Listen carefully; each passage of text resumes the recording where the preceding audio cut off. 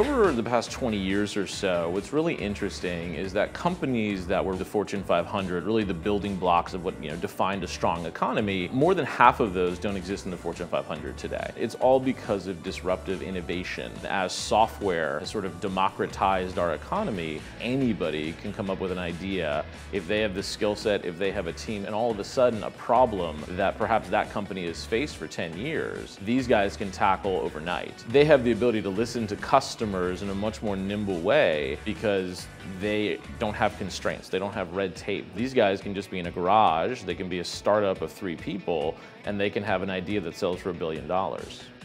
Think about some of the companies that used to be around, Compaq or Xerox or Kodak. And what's so fascinating is that these companies were major players in shaping technology in the world.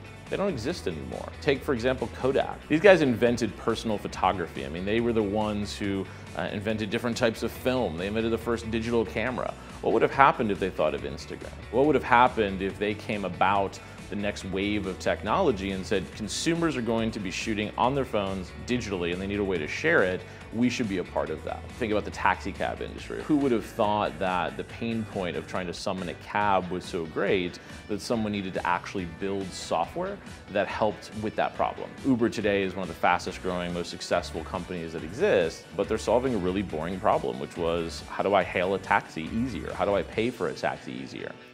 So here's the funny thing, your consumers are already telling you what they want. You just have to listen. Those customers might be telling you why you have a 1-star rating in the App Store, why the implementation of your product is poor. The question is, are you listening to them? Imagine if you had a team that was really focused, not really on just social listening, but truly on social insights. You have consumer conversations happening all the time, yet how many of those are translating into innovations for your company?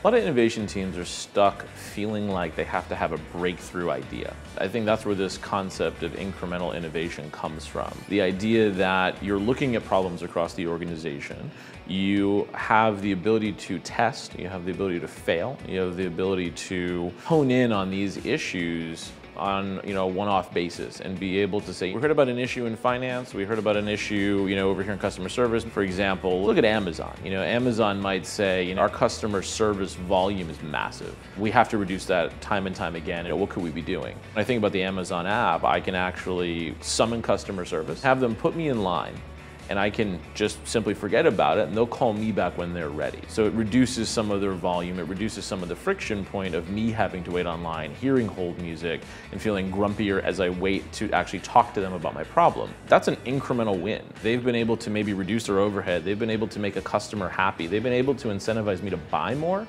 all through one tiny pain point. That's the type of incremental innovation that you want to go for.